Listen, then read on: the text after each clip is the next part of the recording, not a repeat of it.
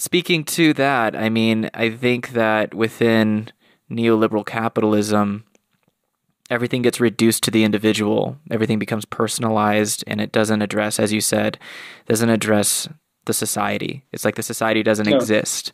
It's, you know, kind of it's strange because it seems like we're all members of this thing, but for some reason it's just not addressed. And so, I mean, maybe this is something you've personally experienced, or this is something you've just maybe analyzed, or maybe a little bit of both. But the ways in which neoliberalism or capitalist realism, as Fisher says, kind of reinforces this idea that no, this is as good as it's going to get, and you're kind of crazy for not thinking that it's good.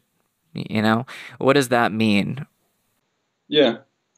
I mean, I've definitely experienced it or come across it on both levels. I mean, I've experienced it personally, sitting in therapy, talking to a psychologist who means well, but who is utterly unable to address the problem at stake in political terms, basically. So even if psychologists are, I mean, most psychologists are not saying to you directly that it's all on you, that it's all your fault, right? I mean, Sure. there is still this widespread message floating around, sometimes even explicitly so, where therapists or self-help gurus or psychologists are basically saying to people, and to depressed people especially, get over it, or man up, or it's your own fault and it's your own responsibility to be happy. But that also means that it's your own responsibility if you are not happy, if you are unhappy, if you are depressed or stressed out or anxious or burned out. So we have that very dominant tendency to be met with this personalization, privatization of mental illnesses in general, where it's all about you, your own self, your own mindset, your own brain, your own thoughts. And the idea is that you can't really change society, right? You can't do that, obviously, apparently. So what you can change is yourself. What you can change is your own thoughts. And these thoughts can change your, personal reality, is the idea. And also, I mean, the whole domain of positive psychology, the main ambition is to help people become better versions of themselves.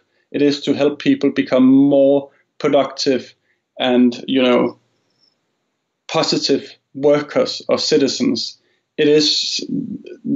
The goal is to keep the wheels turning, basically, to get people back to the jobs that perhaps made them sick in the first place.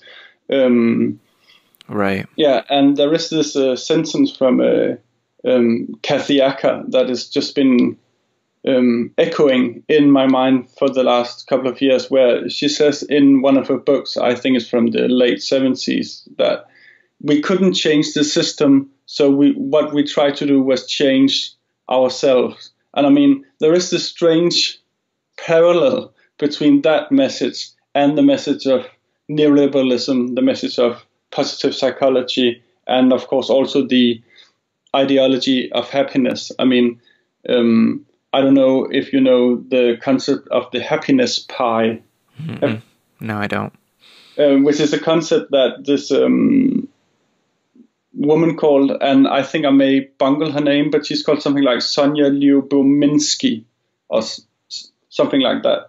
And she says that, okay, we need to imagine that happiness is a pie, right? And 40%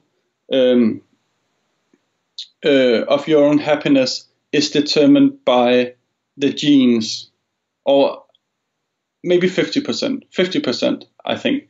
And then 40%, and then 10% is circumstances, and then 40% is your intentional activities, I think she calls it, which means that 40% is basically up to you. It's up to your own choices, your own thoughts, your own mindset, your own lifestyle, etc. And that is, of course, the message that she's trying to convey alongside maybe the most influential thinker in scare quotes within that tradition, Martin Seligman, who has also written a lot about happiness and positive psychology, the science, so-called, of positive psychology. And the whole idea is that responsibility, as some critics have called it, responsibility is insourced in a way. Responsibility is, all on you. I think it's pretty obvious what's wrong with this kind of, logic. Right. If we can even call it that.